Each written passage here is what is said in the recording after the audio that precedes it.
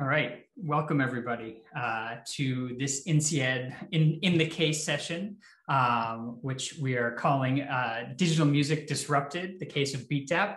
My name is Noah Askin. I am an assistant professor of organizational behavior at INSEAD, and judging from the attendees list, I have some former students in the crowd and some friends, which is wonderful. Nice to see you. Welcome all. Just a little bit of housekeeping.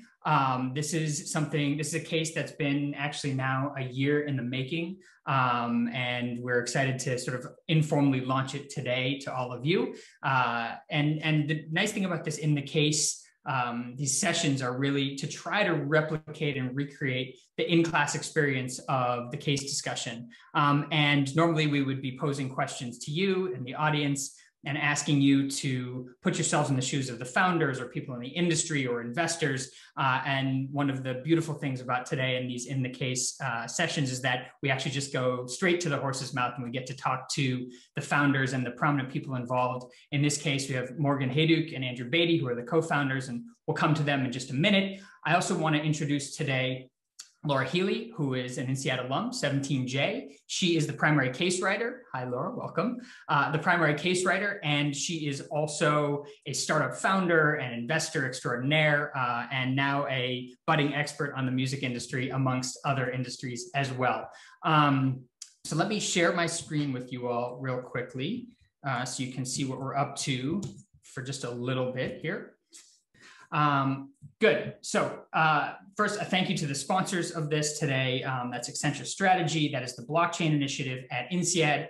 A special thank you to Pascal Balzet, who is the Associate Director for Global Projects in the Deputy Dean's Office, who really made this webinar happen and made the case writing possible. A special thank you also to Ali Madavji, whose name I probably just butchered. I'm sorry, Ali, if you're here. He's an INSEAD alum as well, 16D, managing partner of the Blockchain Founders Fund and board member of Beatdapp. So you can see we keep it in the family here at INSEAD. So just to run through what we're up to today. So we have about an hour together. The idea is to give you a little bit of a general introduction, what we're up to, a very quick, and for those of you in the music industry, you will find this to be a lot shorter and more perhaps concise than you had hoped, but a very quick overview of the music industry, which we're going to lean on Laura's recent expertise to help guide us through. We're then going to dig into the company itself and the founders, the story, run through some of the decisions that they had to make, some of the conditions they were facing, things like that. And then finally, we will have a Q&A opportunity at the end with the audience. And that's where you come in. Please feel free to type in your Q&A, your questions in the little box at the bottom. We will be keeping an eye on that. Before we dive in, what is your connection to the music industry? You either currently or you have worked there, have worked in entertainment, or you have no connection whatsoever. Sandra, can we launch that first poll for everybody? Okay, great. So we've got, about 70% of you don't have any experience or connection to this particular industry. About 20% have worked in the industry, and then a handful in entertainment otherwise, which is great. So we've got a nice distribution of people here. That's good to see. And we'll give you a rough overview and in just a minute. And now your familiarity with blockchain. And I would like to give you a scale to think about this on 1 to 5. 1 is what's blockchain. 3 is you have some familiarity with the concept, maybe a little bit of an understanding of how it works, but don't know the technology. 5 is, call me Satoshi. 2 and 4 are left blank, with the idea being that, they're somewhere in between those two, but just want to get a sense of where you stand in terms of your familiarity with the technology.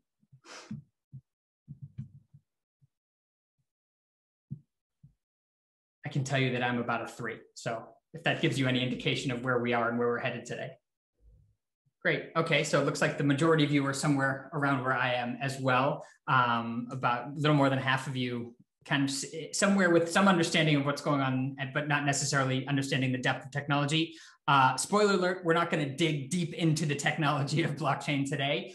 We are, however, going to think about how it serves as the foundation of a business model and the business for Beatdapp more generally. So that's where we're headed with this. And before I stop my screen sharing altogether, because I really would like this to be a back and forth conversation, I really want to give just a rough high level sense of what the music industry looks like for those of you that are unfamiliar, because it's a bit of a convoluted, bit of a messy industry. And so Laura, would really like to have you jump in here for just a moment and give us a bit of an overview, if you would be so kind. It's a pleasure to be here today. Thank you, Noah.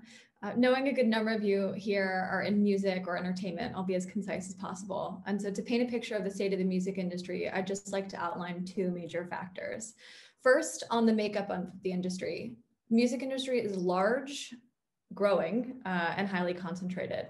So to quantify that statement, recorded music revenue was $21.6 billion last year, up 7% from the year prior.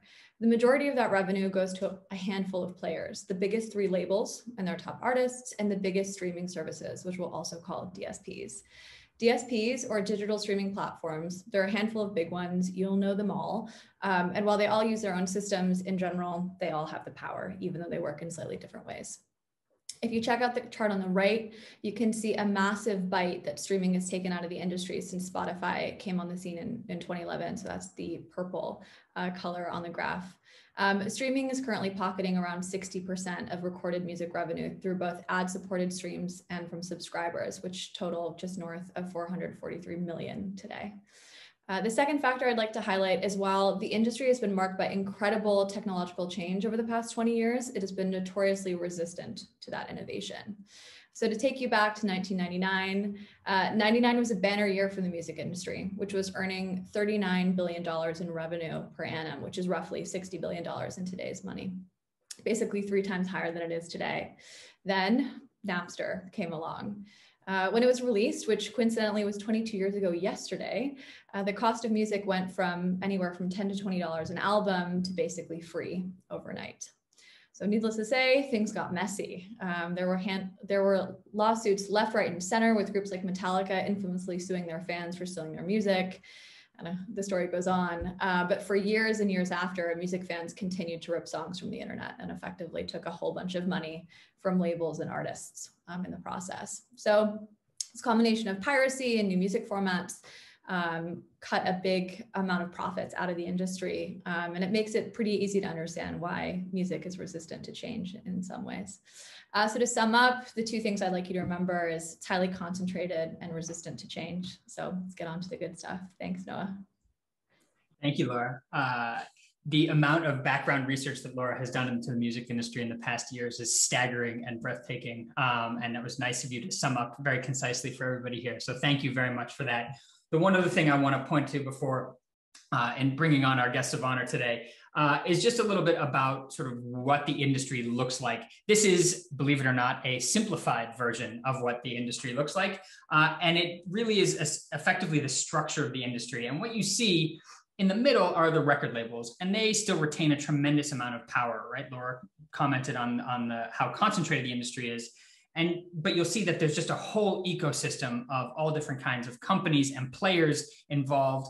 And the purpose here is not to dig into any of this at all specifically, but to just give you an overview of all of the different players that are involved, the different kind of businesses and business models and strategies that are required to kind of make the industry function, at least as it currently stands.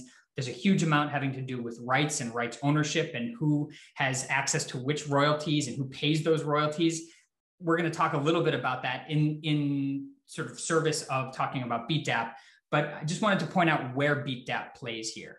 You can see that they're really sort of the intersection of the record labels and the rights holders, the digital streaming providers, the streaming services, a little bit around the public, and they extend to the artists in some ways as well, but wanted to give you a sense of where the company sits.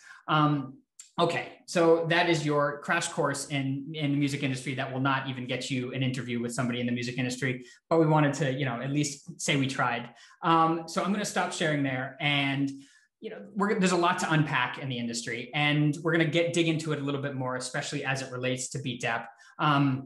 But I wanted to introduce our case protagonists. It's my distinct pleasure to introduce to you Andrew Batey and Morgan Hayduk from Beatdapp, who are joining us from Vancouver at about 7:10 in the morning. Thank you, Andrew. And 9:10 in the morning in Toronto. Thank you, Morgan. They're the founders and if you'll allow me just a moment, I'm going to brag on your behalf for a little bit, and then I'll have you introduce yourselves.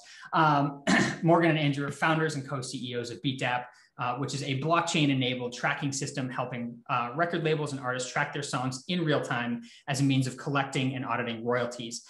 The analogy that they use to describe themselves is a bit like PwC for music play count, with millions of play streams happening per second per region across the world on different streaming systems. It sounds a bit more like streaming on steroids, if I can steal some of Laura's wording there. The company's vision is to become the single source of truth for play count on streaming services, and we'll get into the details of that in a little bit. While Beatdapp is a young company, founded in 2018, they've accomplished quite a bit in the last 2.5, 3 years. So I'm going to brag on their behalf. They participated and graduated from a number of prestigious accelerator programs, which many of you have heard of, like the Creative Destruction Lab, 500 Startups, Project Music in Nashville, which is a really wonderful incubator for startups in the music in and around the music industry. Awarded some major accolades, such as the #2 seed stage company in Canada by Crunchbase. And they've managed to land some very serious heavy hitters on their advisory board, such as former Prime Minister Harper from Canada, big music industry moguls like Brian Turner, who launched NWA. We were thinking of maybe having like a Death Row record song playing when you joined today. We thought we didn't know the audience well enough to know how that might play out. And Joe Galante, who's instrumental developing careers of Dolly Parton, Kenny Chesney, many other famous Nashville celebrities. That's just the highlight reel. But let's hear from the guys themselves. The In the Case series is about keeping connected with the INSEAD community and some of the most interesting entrepreneurs and business people solving problems today. Morgan, Andrew, if you would be so kind to give a little bit of a background on yourselves, and then, I know the two of you have a bit of a business school history in your background as well. If you could tell us a little bit about how you met initially. Morgan, why don't you start? Or Andrew, I saw the unmute first. Whoever would like to go. Take it away. I'll go. Yeah, so a quick background on myself. So I'll talk about Andrew and I meeting in grad school sort of towards the end, but my professional history, I was introduced to music quite early on. I started in consulting, government relations consulting in Canada, and my first client was the music industry. It was the trade association that represents all the major labels in Canada, and the first big file that we worked on, and maybe the sort of landmark file for the trade association over the last decade or so, was extending copyright from 50 to 70 years in Canada, and that's sort of a protection for artists and labels and rights holders. And it was a big sort of piece of work, and it was sort of served as my baptism by fire into the space, particularly from the sort of copyright and legislative side. Before that, Andrew and I met at grad school. We both did our MBAs at Trinity Western. I think we met on the first day in orientation, and one other colleague of ours, the three of us sort of became inseparable and got to know each other really well. And that was really a formative experience and kicked off, our desire to work together for the foreseeable future, which I think is sort of often the case with business school. Even if you don't start together necessarily and your first job's out of it, you kind of find a way back together. So that was my introduction to music. I went on to work in telecommunications for a number of years. And then life took me to Los Angeles and, brought me to the music industry in a real way there. And we'll talk much more about starting Beatdapp, my side from LA later in the case, but that's a quick personal sketch, and throw to Andrew for his story. Yeah, my background is in entertainment. I actually started as a lit agent. So I worked on a lot of really amazing book properties and things in that industry, mostly selling TV and film rights and packaging. I moved into the music side because I invested in these kids that were building Facebook games at the end of 2006 when it was still EDU based. And really that was kind of my entry into technology, and also arguably into sort of, gray area or gray hat techniques when it comes to the internet, things that we are now combating. So worked a lot in this space for trying to launch artists, a lot of digital promotion, a lot of things related to YouTube, Twitter, Facebook, built an agency up around it, and then swore I would never go back to music. So I went strictly technology, worked in tech for a while, raised some money, worked on different companies. But Morgan and I were always pretty close, arguably best friends. And we, we're always talking about starting something together. And it just worked out that this was the thing. And our other co-founder who's not here, Poria, is kind of the other piece of the pie here, because without him, there would be no technology and no real company here. So, it was the kind of combination of all the right timing and right people in place to be able to pull this together, and just this long-standing history of friendship, that kind of led us here. Thank you for those backgrounds. I like that you qualified the arguably best friends, just in case, in case Morgan wasn't quite ready to make the same statement. Yeah, it's good that you qualified that. That's exactly what I was thinking. I think it's a fair thing to define the relationship. Best friends is totally fair. In front of 150 strangers, that's the best time to do it. Good. Well, maybe not strangers, but still. And so you both have some experience with music, with entertainment, from obviously very different angles. How was it that you sort of discovered this particular problem, right? So I guess maybe talk first about what is the problem that Beatdapp is trying to solve, and how did you discover it? Or you can take those in either order, depending on the story. But what's the problem here, and how did you figure out a means of solving it? You want me to take discovery, and we can talk about the problem itself? Sure. All right. So we were, sort of fortunate, both of us, to be in various ways connected through to the industry. And even though we kind of left for a few years, still stayed close with folks, and obviously been following the growth of the industry. And as Laura pointed out earlier on, which, by the way, thank you for an awesome summary of the industry. And to the INSEAD team, thank you all for putting this together.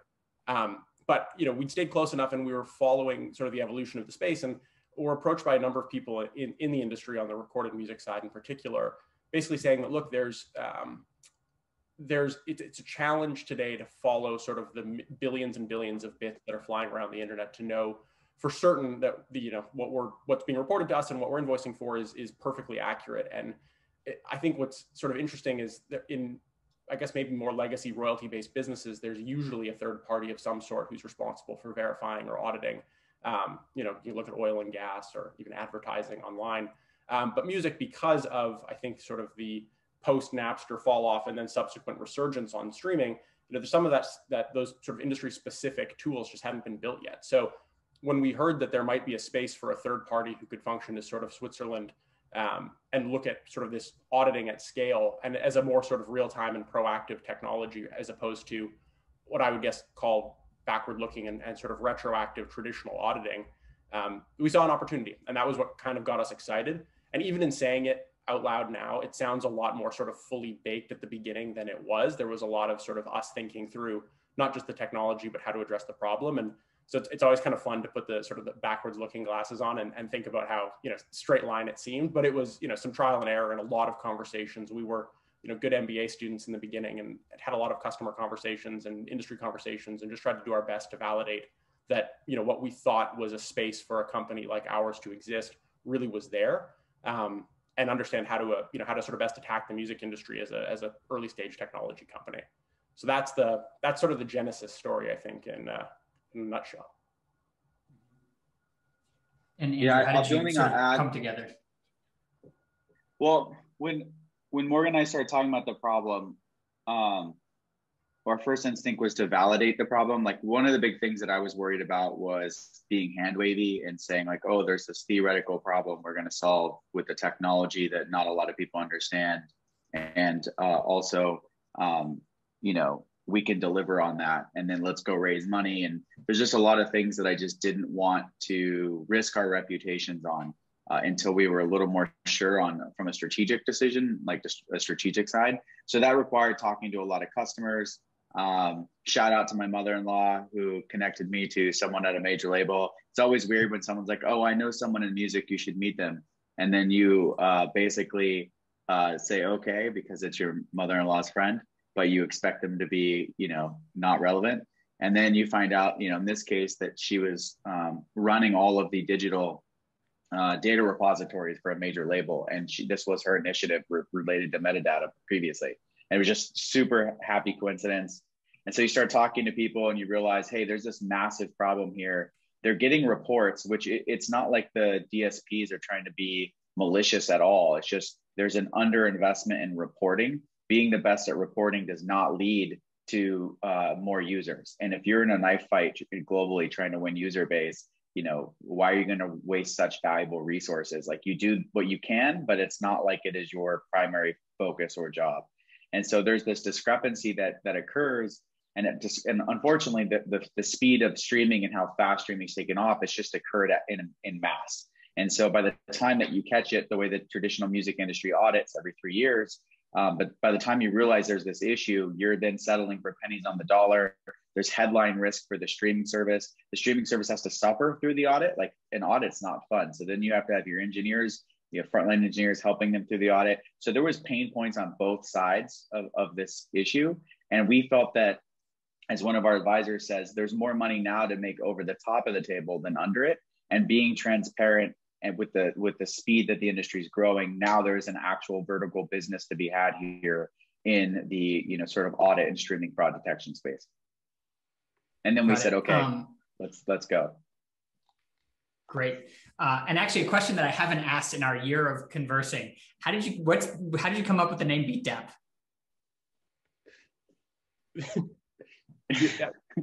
There's well, basically it's a distributed application like DApp, which is what you call blockchain applications, and then Beat for music. So Beat, distributed application, also just rolls off the tongue so nicely, Beatdapp, right? The TD combination is not something you see all that often, so that's why I was curious if there was something. And to be honest, I didn't realize the DApp was like a common nomenclature, so that's helpful. Well, thank you for clearing that mystery up for me. So you identified these. Sorry, Morgan. I was just saying it's becoming more common, but I should add, because Andrew is the one who originated this, the internal story that we, when we talk about where the name came from, is really because, we thought we would create a system that would allow for us to have, sort of the best numbers in the space. And Andrew would always say, like, beat that. And so when Beatdapp came together as Beat and Dapp, it also worked really nicely as sort of, pound the table, beat that, proof point. So that's the internal, probably never shared in public version of the name. Got it. It's your story and you're sticking to it. Okay, fair enough. Good. So you identified this authentication issue.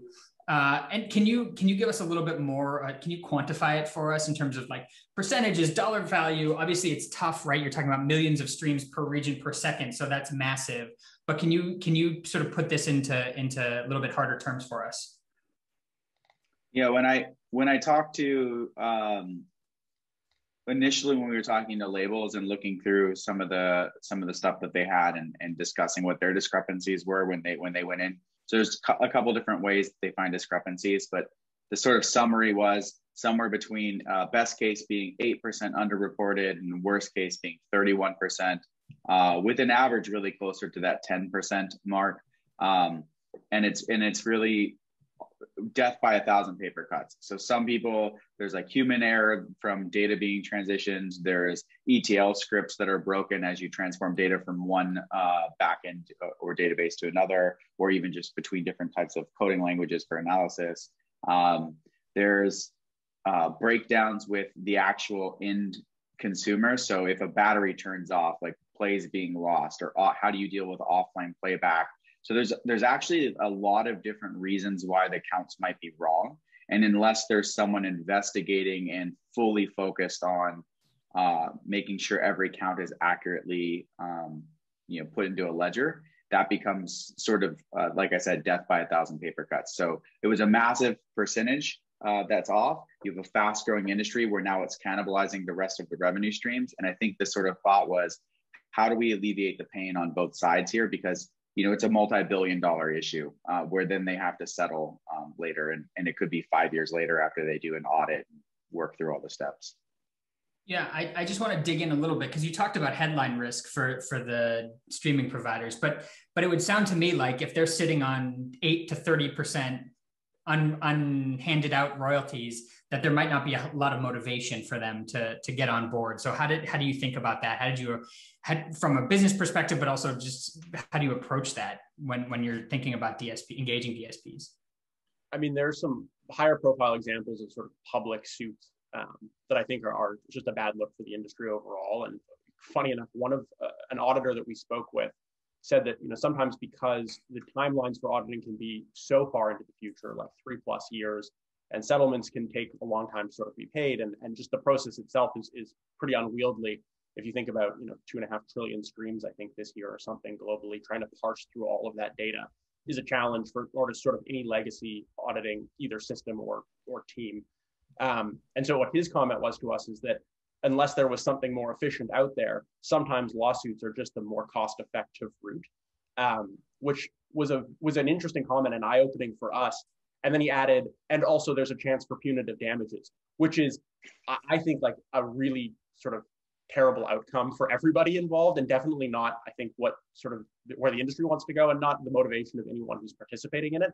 So for us, when I think about the value of, you know, engaging with the DSP and why they might want to work with a system like ours, it's to sort of bring things back to that sort of neutral middle lane, and avoid a situation where someone's doing the cost benefit of whether I want to, you know, engage an auditor for a 18 months to 2-year engagement, or whether I just want to make some noise in the press and see if I can't, you know, garner a settlement that way and have it be a more cost-effective solution. So I think that's sort of a big part of the motivation, both for why, you know, we as, you know, two guys who come from the space and sort of want to see the best for the industry, why we've built it the way we have to sort of hopefully, you know, eliminate some of that headline risk. And that's been an early sort of point that we've made since, you know, probably week 2 of starting the business.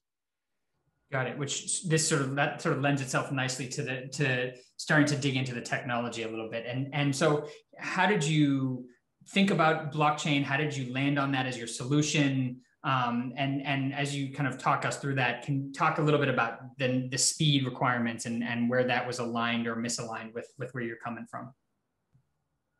I'll let Andrew blockchain specifically. He was the friend 2012. Go ahead, Andrew.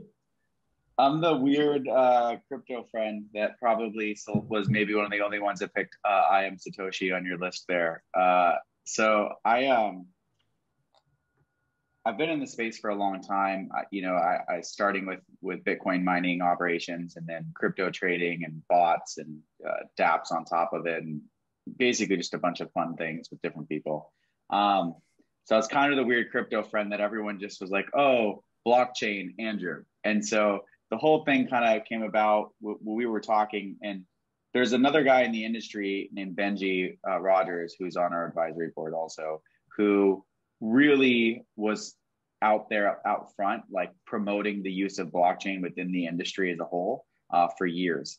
And what was really interesting about that was people started coming around to the idea of blockchain being a solution, but there wasn't a lot of consensus yet about exactly where it could be applied. People were trying different things in different parts of the supply chain, but there wasn't really a specific use case where we thought it made the most sense yet. And so what was interesting is, as we were looking at this, the foundation of blockchain is really about trust. When you're in an industry where people don't trust each other, blockchain provides a trustless way for everyone to participate. I don't need to know that I trust Morgan, because the network is going to be set up in a way that we can both operate without that trust being present. And so the idea of blockchain became the way for both sides of the industry who may or may not trust each other to participate and come to and arrive at a trusted source of truth for what the play count is. Because play count then is the foundation of all of these royalties being paid out. And so that was sort of the focus. So we knew that it probably needed to be blockchain. Internally, we did not really want to build a blockchain tool. It's nice to say blockchain. It's a very different thing to build it. Having been around the space for a long time, I knew that this was no easy feat. I think at the time, back then, 2017, 18, the fastest blockchain was Visa, I think, with like 24,000 transactions per second. To do the world streaming, you need to be able to do over 1 million transactions per second, be able to track 1 million songs played concurrently in different per region, right? So you got to stack all the regions up. That's really difficult, and I wasn't sure if we could do it.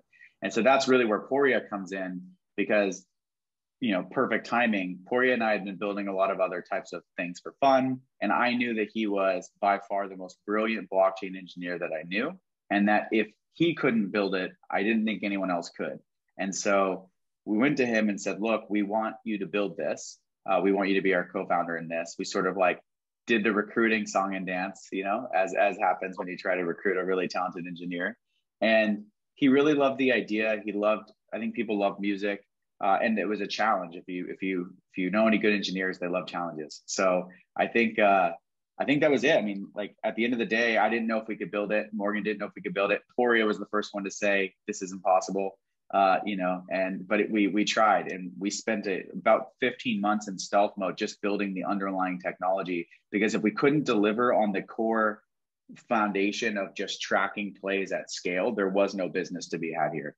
And that's really what we focused on. We were completely quiet. I think Poria told everyone he was working on a website. His friends probably had no idea why a website took 15 months to build. So that, that was it. And really how blockchain works is it just creates that environment for everyone to participate, regardless of whether they trust each other. Got it. And so, I would imagine that much like the audience we're talking to today, the level of familiarity with blockchain remains relatively low, savvy, but relatively low, and savvy in general in technology, but relatively low. And so I'm curious, when you go and you're selling this to DSPs, to rights holders, and you're talking about truth, and they're like, that sounds great, but what exactly is going on? I'm sure you have to translate this in a way that doesn't get into the technical aspects of it, but still can kind of explain it. Can you walk us through that a little bit for everybody's benefit here?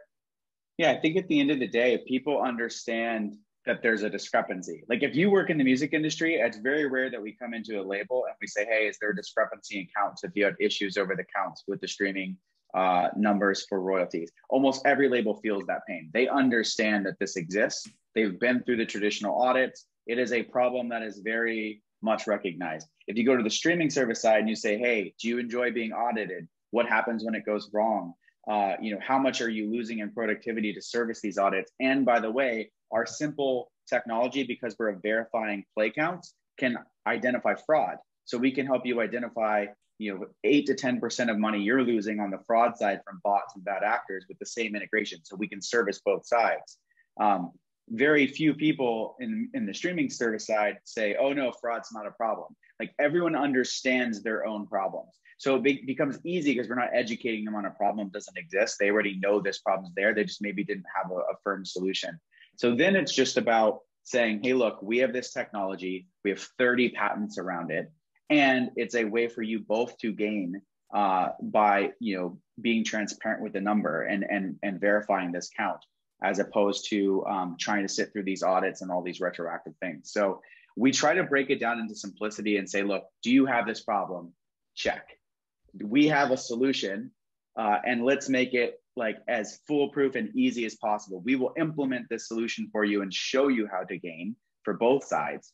And then we can negotiate in good faith on what the commercials look like. But ultimately, I think you're right. And we don't try to go down a rabbit hole of explaining blockchain, because at the end of the day, it's just a tool in our stack that enables this technology to occur. It is not what they're buying. They're buying the verified authentic play counts and knowing that they can trust those counts. They're not buying some crazy technology that was just sort of the precursor to get here.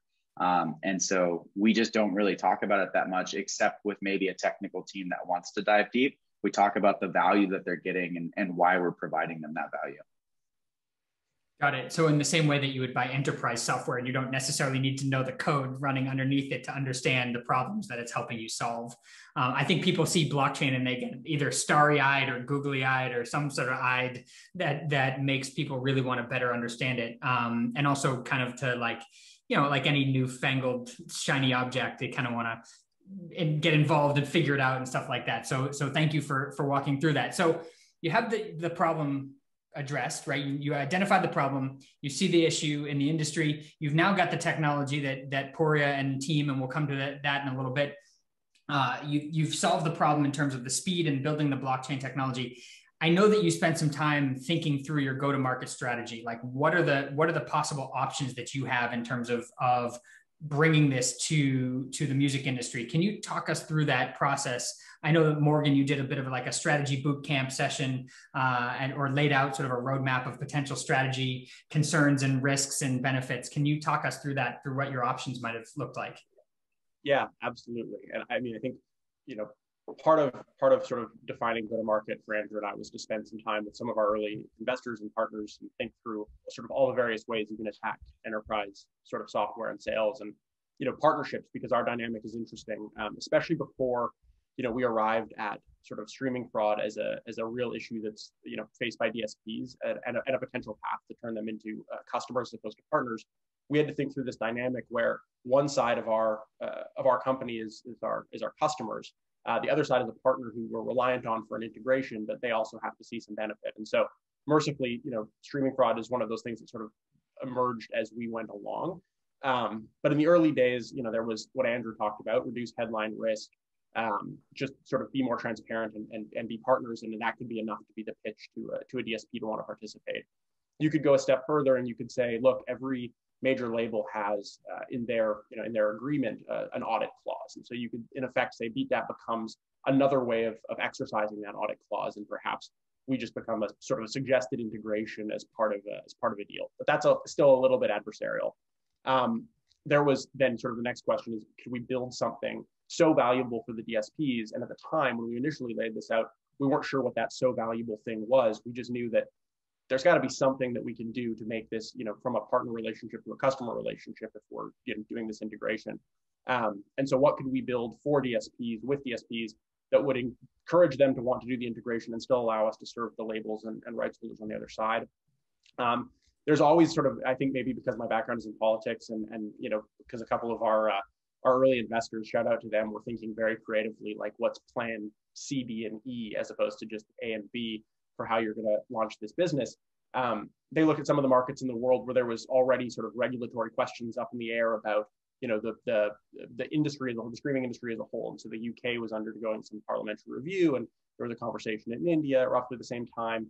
And so is there a regulatory approach? Can you become a tool that's used because governments actually want, transparency and fairness in the industry, and these culturally protected industries are sort of special and unique, and they have sort of dynamics in the regulatory sense that maybe don't exist in other sort of more traditional industries. So there was sort of a regulatory path.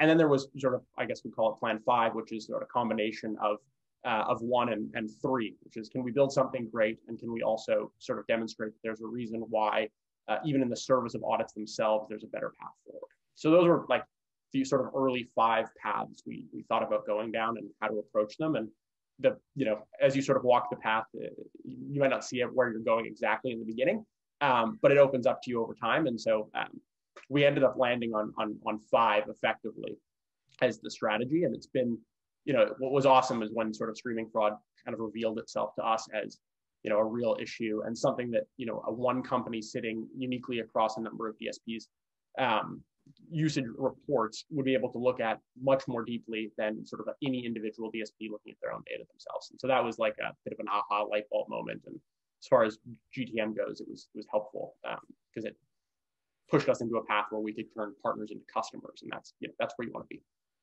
But it was hard to make the decision because sorry, I was just saying it's hard to make that decision because it required a lot more resources. Like when you try to do more than one thing at a time, as opposed to like just kicking a front door down and doing the sales process and waiting 12 to 18 months to see what happens and then trying something else.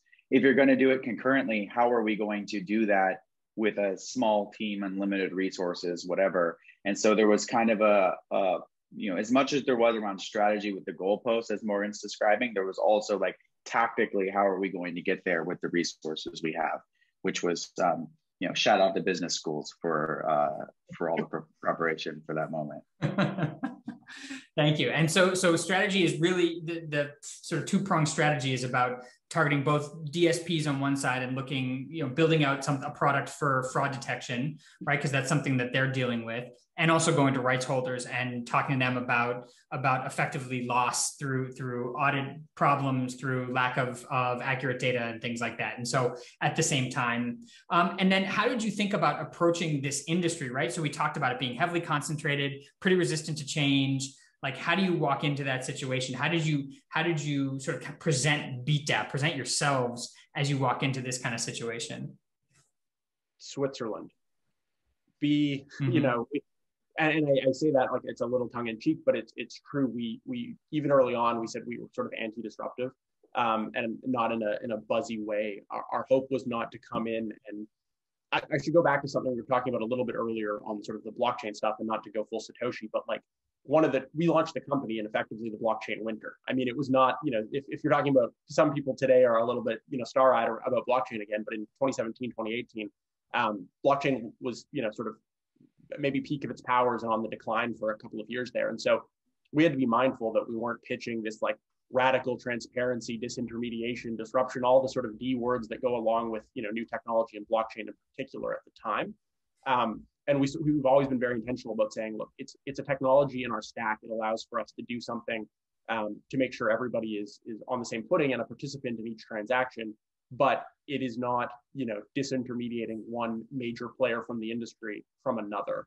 And I think that was a big limitation that we'd seen from some of the early blockchain companies that launched in music, was they came out of the gates really hot, almost as if to suggest they could be not the next Napster, but that sort of disruptive force in the industry. And I think, there's a sort of antibody that you build up if you've experienced that once and you don't want to experience it again as an industry. And so to come out saying that that's how you're approaching the space, I think is short-sighted. And so we were really intentional about being, anti-disruptive. We want to build something for both sides that's accretive, that doesn't, cut out the functional responsibilities of any one actor, going so far as to make sure that our solution doesn't gather anything that you could construe as marketing level data.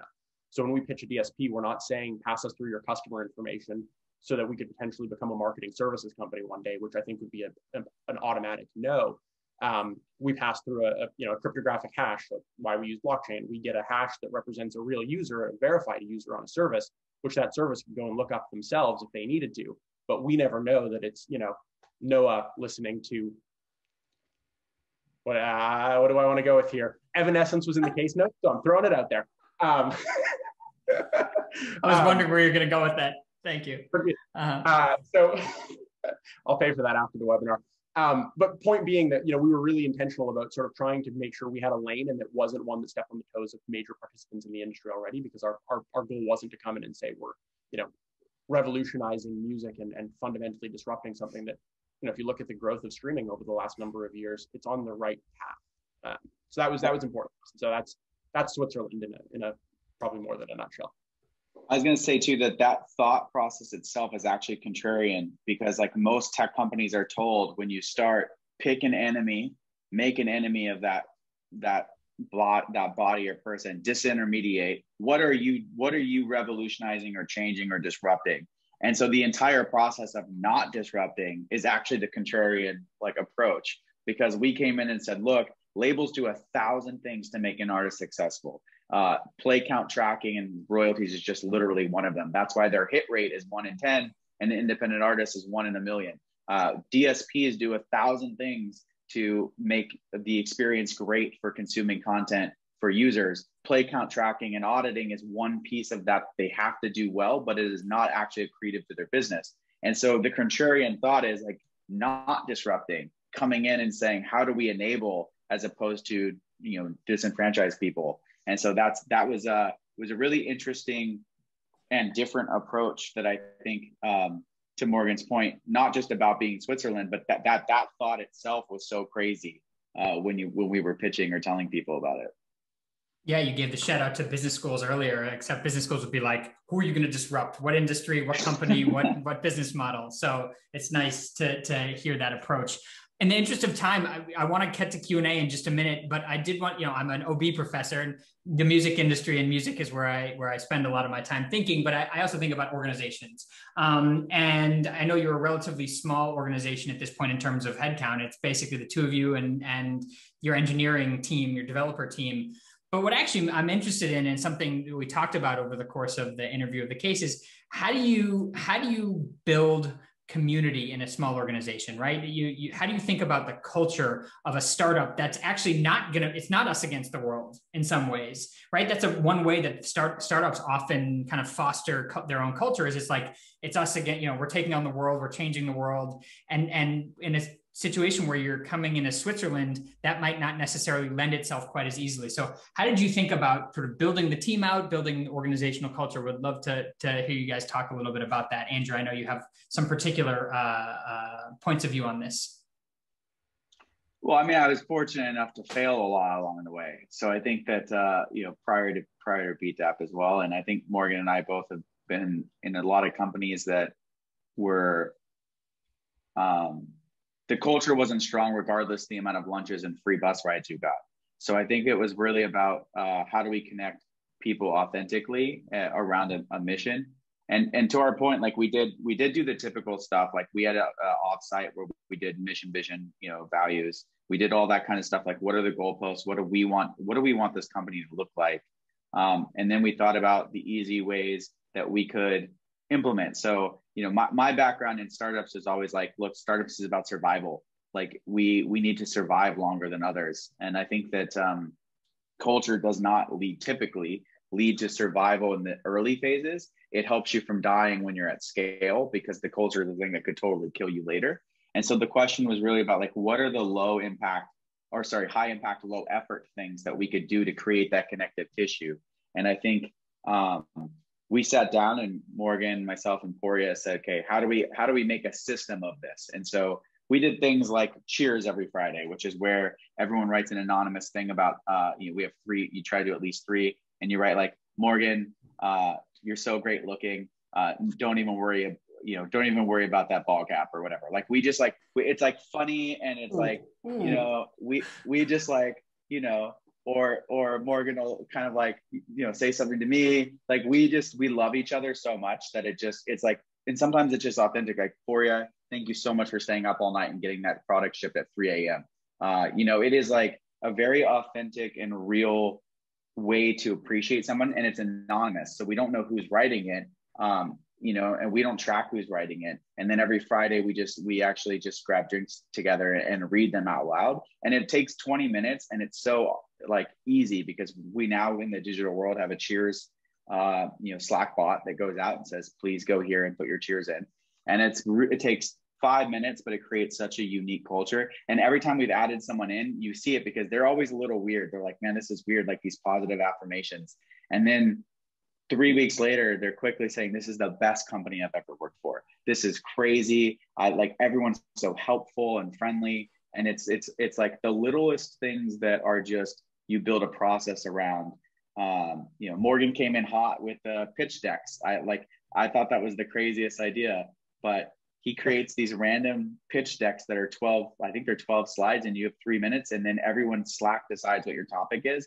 We've had like ice skating as a water sport as a topic, like crazy, like different topics. And so the Pope Mobile, like it's crazy, but like it's really fun.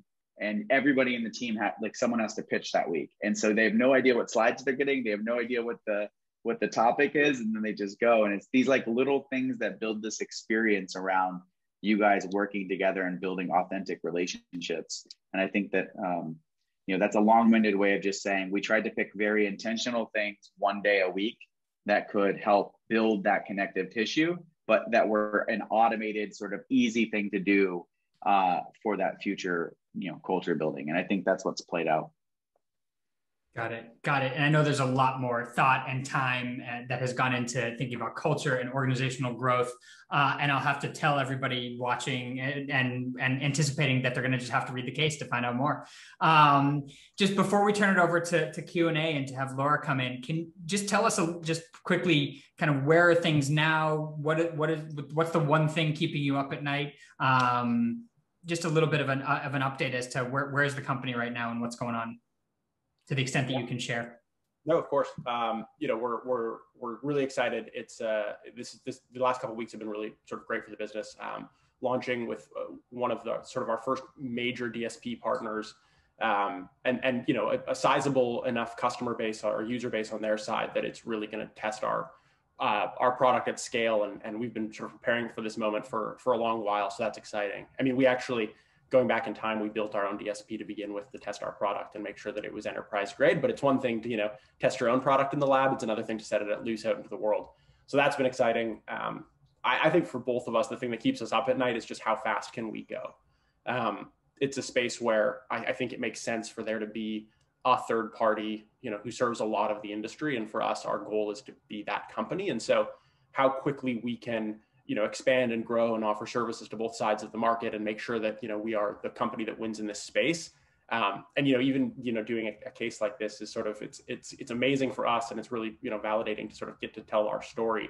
It's also a little terrifying because for a while we were just sort of trying to operate quietly and build up a critical mass of customers and partners and sort of do it so that when we emerged, it was just sort of the de facto, we'd won the space. But that's, I think, the biggest thing is just how fast can we go?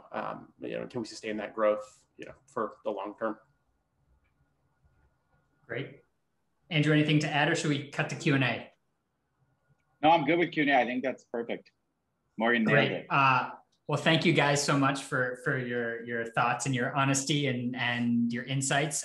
Laura, why don't you join us and you can sort of keep us or update us on what's been going on, what questions people have. Sure, thank you. Morgan, you were just talking about speed, and there's a question from Thierry who's asking about overcoming the problem of 1 million transactions per second and how you can validate those. So basically, in layman's terms, how were you able to get your blockchain to work so fast? Yeah, great question. Thanks, Thierry. I mean, parallel processing, there's actually a blog, processing is very Canadian of me to say, but anyway, parallel processing. There's a blog post up on our website, talks a little bit about this, but we'd started, as Andrew, I think, mentioned earlier on, forking existing protocols and just realizing that throughput was the constraint. And so ultimately we ended up building our own permissioned blockchain up sort of from the ground up with a focus on speed. And then sort of the secret sauce, I guess, is the ability for us to sort of subdivide both within regions and then also spin up additional processing resources as demand peaks or increases.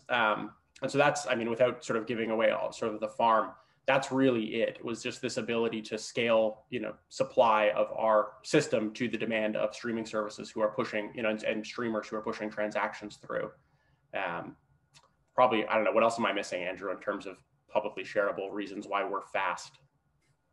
Yeah, there's some stuff we don't have in our patents related to how our algorithms work, but basically it's just that we built a proprietary way for them to reach consensus quickly, and also without what is, on a technical side, typical problem with proof of work are these things called orphan blocks. So because our technology can basically verify in any order, you don't end up with these orphan blocks. And so we created a technology that could basically eliminate that problem.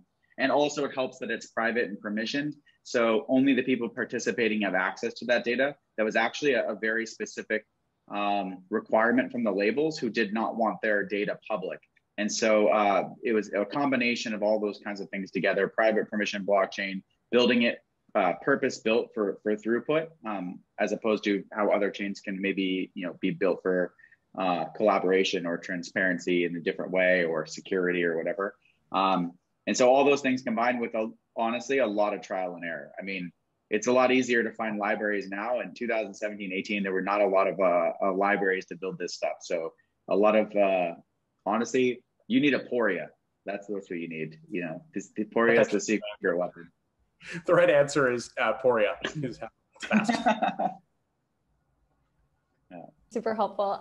We had a lot of Satoshis in the Q&A, but we did have some upvotes for demystifying blockchain. And I was wondering if you could tell us a little bit more about Profit Rocket. And basically, when you go into a meeting with a group of music executives who are resistant to change, how on earth do you start talking about blockchain? I want to just say that, 4 or 5 years before we launched the business, and Andrew mentioned his name earlier, but it's worth repeating. Benji Rogers went around the industry and introduced blockchain to music for, half a decade and did a lot of the sort of heavy lifting. So we get to stand a little bit on the shoulders of giants because there's a familiarity, at least within music, thanks in a large part to him just being the industry's lead educator. And there were others who were sort of in the space, but I give a lot of credit to Benji for going in and sort of laying the foundation. So it wasn't, we didn't have to stand up on a whiteboard and sort of start from the Satoshi white paper and work our way to today. When we started talking to a lot of folks in the music industry, there was a base level of knowledge there that was, in large part because of 5 years of hard work. So give him a shout out in a forum like this, because really, I think our company, we exist for a number of reasons, but a big reason why the educational lift at least was lighter on our part was because there were guys like that who sort of came before us. And so appreciate him for that.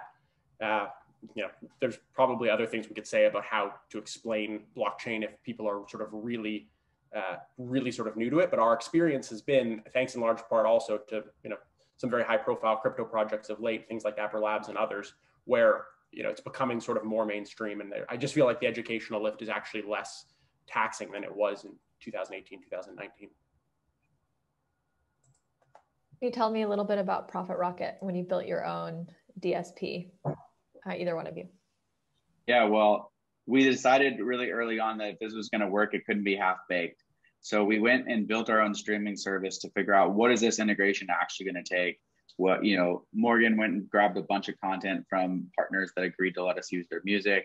And really it was, how do we pound this thing with millions of plays to figure out how we break our own system? And so we loaded it with music from people we were allowed to. We spun up millions of devices to concurrently play against it. We tracked it in different regions, different operating system types, et cetera. And really the goal was, how do we build an integration that is bulletproof as possible for the streaming service, so that when we walk in, it's not, hey, we'd like to guinea pig on your massive $100 million company with this new technology. It's like, look, we can show you this works. We've thought through exactly how this integration needs to look. We've made the integration as simple as possible for you. And we can, the best part now is like, our intern did an integration in 34 minutes. So like, it does not take long for them to actually do the integration. It just takes long for them to prioritize it. And I think that, and another time we did an integration in under the 40-minute free Zoom call. We were like, I wonder if can we get this done in under the free Zoom call cutoff. And so, that's kind of a testament to all that early heavy lifting that we did. And that's Profit Rocket. We wanted it not to be associated with Beatdapp. We wanted to have our own streaming service on its own sort of servers. And really we use it for testing. And every time we do any kind of major architectural change, we'll send billions of streams through it over like a 90-minute period to make sure we can handle the threshold that's required. So that before we ship anything, it's really well vetted before it goes live. We had one last question before we wrap up, and I think we're going to use Sadaf's about the business model. If you could tell us quickly about Beatdapp's business model. Yeah, really high level. So on the label side, it's just a percentage of royalties based on the services we're tracking. We landed on that as, basically because it's how the industry is used to paying for services. So percentage of royalties for distribution and sort of other things, it just is the natural way to pay. On the streaming service side and around fraud detection, we wanted to tie it to a consumption-based metric, largely because our costs scale on usage. And so tying pricing back to usage made a lot of sense. And so we think about it as a CPM. In our case, we mean cost per million, not cost per thousand, which is confusing with advertising. And I have to give that disclaimer, but a CPM for every million streams we analyze for fraud on that platform. So again, that one lines up just more with where our costs sit. And it's a way that in other sort of analogous industries, we've seen companies with similar products charge. Great. So we are just about at time here. Thank you, Morgan and Andrew. Andrew, I know you were up quite early this morning. And so really appreciate your joining us, your insight, your sharing of your story. The case is finishing up. It should be published relatively soon. Laura and I will get on that. And really just thank you to Pascal and to Sandra at Digital INSEAD for helping organize this. And thank you all for joining us today. Feel free to follow up with any of us with questions, and we'll do our best to get back to you. So thanks, everyone. Take care. Thanks, everyone. Thanks, guys. Thank you.